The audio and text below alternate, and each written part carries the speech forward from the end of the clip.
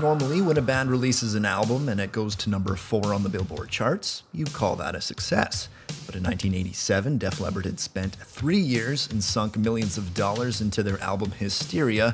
Just to recover the costs of making it, they needed the record to be an absolute smash. Yeah, the album came out, it didn't do that great initially. We had released 3 singles and we hadn't broken even. We were still in debt with a label. Those 3 singles, Woman, Animal, and Hysteria, were released over a period of a few months before their 4th single, Pour Some Sugar on Me, was released in September of '87.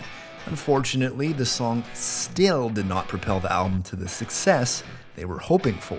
That song was a semi-hit in England. It was a top 20 hit, but not like, you know, number 1 for 7 weeks. Right. It was a top 20 hit. In America, it absolutely failed at rock.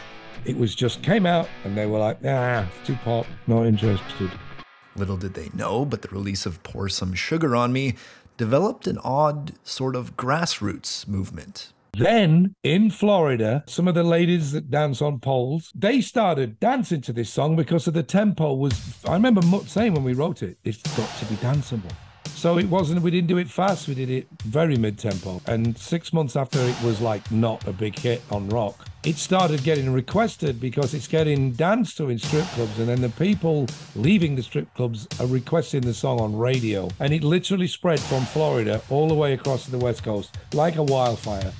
A full year after the album's release, this newfound interest in the band propelled the record to the top of the charts. Hysteria would go on to sell more than 20 million records, putting it in the top 60 most albums ever sold in music history. But to this day, the guys in Def Leppard still credit Pour Some Sugar on Me for that success, and more specifically, those Florida pole dancers. We were touring Europe while this was happening. We came back in the summer of '88 to this song being huge. Some songs just click for no reason. And it was the most important song on the album. In America, it just kind of, it took off from there, and album went to number 1, song went top 5.